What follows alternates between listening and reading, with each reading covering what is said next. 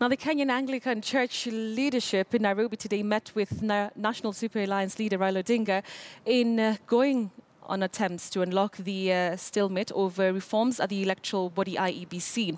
And now the Anglican Church called on Jubilee and NASA to embrace dialogue and drop protest as a path to resolving the stalemate.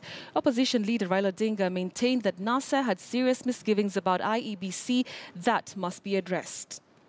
Copies of what they call irreducible minimum, so that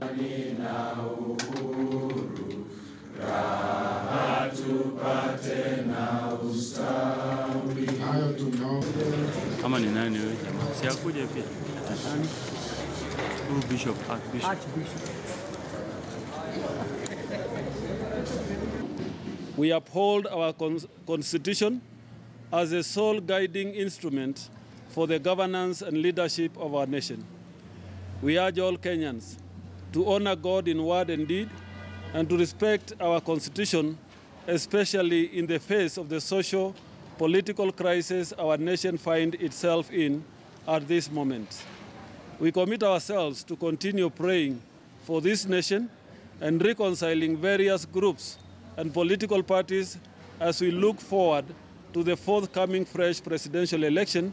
And that journey of reconciliation, we are just starting to reach out to all those stakeholders. The church is playing a very important role in trying to broker mediation in the conflict that we are having today.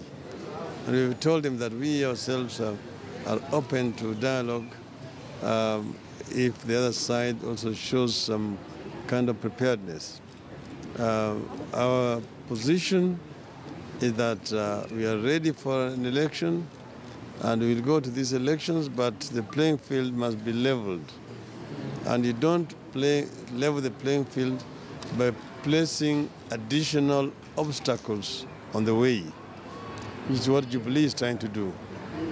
You have said that the bill that they introduced in Parliament yesterday is an act of extreme provocation.